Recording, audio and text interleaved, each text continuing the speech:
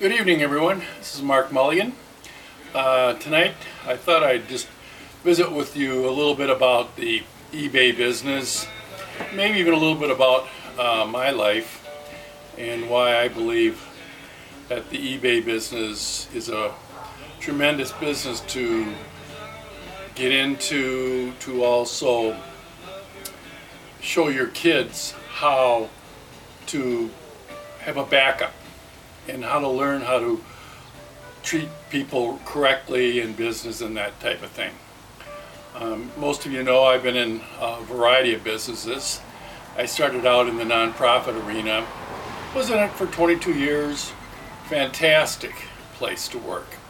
We did a lot of different things. We did behavioral health, we did money management. That was my expertise. I helped people with money problems and we found solutions for them. We did marriage counseling, we did adoptions, we had Big Brother, Big Sister program, retired senior volunteer programs, the whole thing. And we were sort of a holistic approach to the family.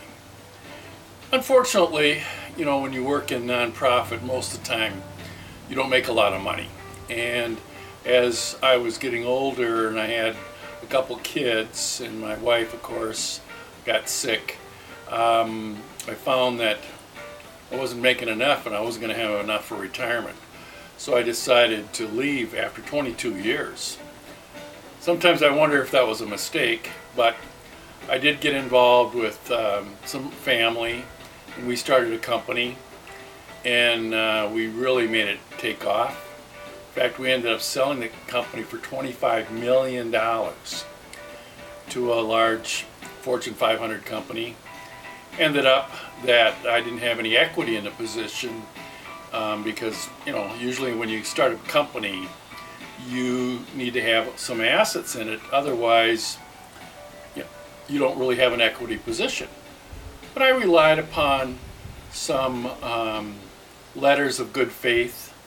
The fact that some of these folks were family, and ended up finding out that family will not support you financially either, even if they receive a mother lode from a business venture.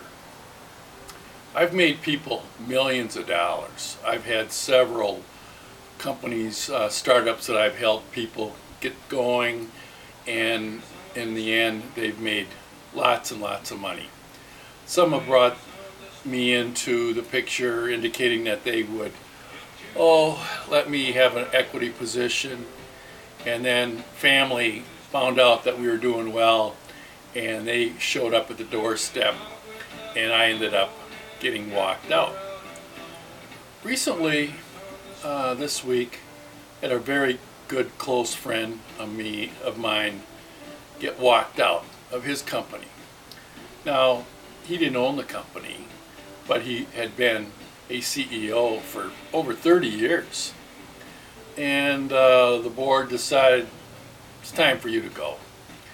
So he basically gave his whole life to this company. 34 years, 35 years he worked there.